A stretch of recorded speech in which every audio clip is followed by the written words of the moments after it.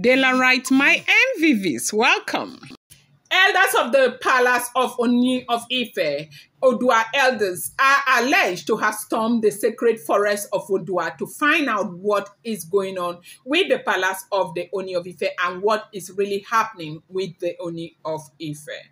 And they said that they are worried with the things that are going on in the palace and the disposition of the monarch towards things, and to find out what really that they need to do, because they have done everything. You know, they keep bringing all of these people from Brazil to come and do things, and they'll do things will go okay. Like 1 month, things will go okay. 2 months, things will go okay. 3 months, things will be perfect. Everybody will just return back to their resting place thinking, oh, we got it all figured out. We got it all settled. Everything is okay. Then, boom, everything will go back to zero. Right now, the reason why Odua elders have gone to the sacred forest to find out what is going on, again, to meet with the custodian, is because of things that are going on in the palace. Now, let me tell you, from what we are hearing, allegedly, they said that there are certain things that Kabiyesi is supposed to question, that he is not questioning. That when they brought the deity to the palace, they knew that in the 17th century, something like this had happened in the palace of the Ooni of Ife, where a strange god was brought to the palace of the Ooni of Ife. And that strange god was brought at that time by a woman. They brought that strange gods to the strange deity to the palace during the 17th century. They said we should go and read about it, that it is there, that is documented. Allegedly, that if the monarch had not done something instantly, it would have the consequences of that action would have gone upon the children, because they said children began to fall sick.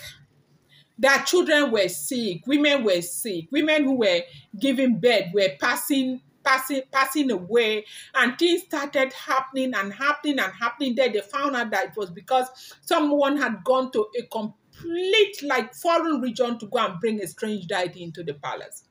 That bringing a strange deity into the palace of the Ooni of Ife is a taboo, like big time taboo.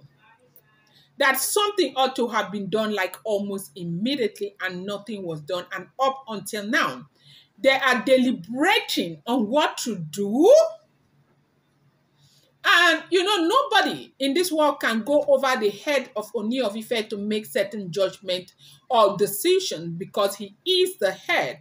He is Arole Oduduwa. He is the custodian of, you know, the Yoruba race. You know, he is the head, that, you know, the progenitor of the Yoruba race made it that way. And that's why they say the first son of the god, the second son of the gods, the third son, and all of that. So Ooni of Ife is supposed to be the one who knows exactly what to do at times like this, and take action and ensure that deterrent, you know, the action serves as a deterrent to others, and have them understand that nothing of such can ever happen in the palace of the Ooni of Ife. But they say when it comes to the wives of the monarch, that Kabiyesi would do nothing, because maybe he's afraid of scandal, or maybe doesn't know what to do. But right now they went to the palace of Odua to find out, because they think that somebody is busy doing stuff that they shouldn't be doing to the Ooni of Ife, and it's like some kind of control measure is in place to ensure that he does not take action, like to confuse him, to create some kind of confusion within him, and all of that. And that is why the Odua elders decided to move back to the sacred forest of Odua to find out what is going on, as it is rumored. If every information we keep getting is the truth, this is the information that is coming True now. Welcome back to my channel. It's your girl, De Laurent. I bring you fresh and spicy gist from the sauce is still on the royals. How are you guys doing? I appreciate you. I love you. Thank you, Esheo Adukbeo. Thank you, people. If you're yet to subscribe, kindly go ahead, hit that subscribe button, and do not forget to turn on the notification bell. And do not forget to give this video a thumbs up. I love you guys so much. Thank you. Now, it's not a small thing that is going on in the palace of Odua right now.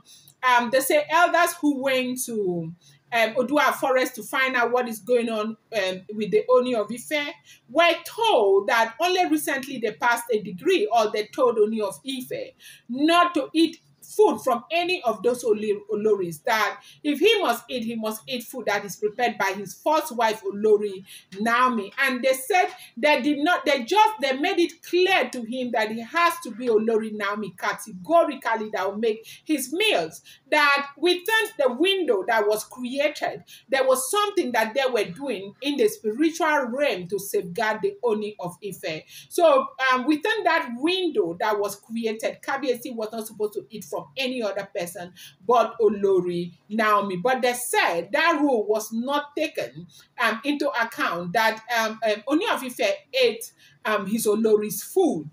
Ooni of Ife, they said that he ate from one of his Oloris, and that because he ate from one of the Oloris, whatever was planted against him was able to enter him. And it's that thing that is in him that is working right now, that this is a very, very serious situation, that he ate the meal that he was not supposed to eat. And they say elders were shocked to the bone marrow. They did not know what to do. They didn't know what to believe. They could not believe it like they couldn't even believe it. Now, do not forget that these are all rumored information. I do not live in the palace of the Ooni of Ife, neither am I related to anyone who is related to these people. I am a blogger. I'm a boy. That is all that I am. Okay, so I let you understand that I don't live there. And I also let you know that any news you get on social media, you want to take it with a pinch of salt. So it's not a small something, no, as we are hearing right now. They said that he ate from one of his Oloris, that he wasn't supposed to do that. So right now the question is, how did this happen? Because it was only Olori Elizabeth who was assigned to go get food from Ooni of Ife, from Queen Naomi, and bring to Ooni of Ife. And the last time we checked, Olori Elizabeth has been very good to Ooni of Ife and Queen Naomi.